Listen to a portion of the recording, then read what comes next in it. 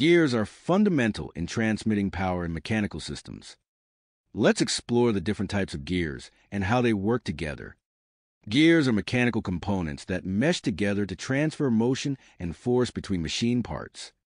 The teeth of one gear mesh with the teeth of another, allowing power to be transmitted. There are several types of gears, each suited for different applications. The most common are Spur Gears, which are used for simple power transmission, Bevel Gears for changing the direction of motion, and Worm Gears for high torque and compact design.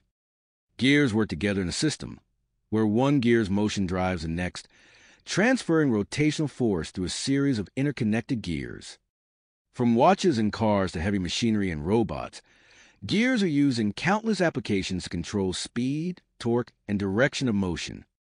Gears are reliable, efficient, and durable, providing a versatile solution for power transmission in mechanical systems. Whether in simple or complex systems, gears are the backbone of mechanical power transmission. Master gears and power through your designs. From gears to greatness, explore the world of mechanical engineering with us.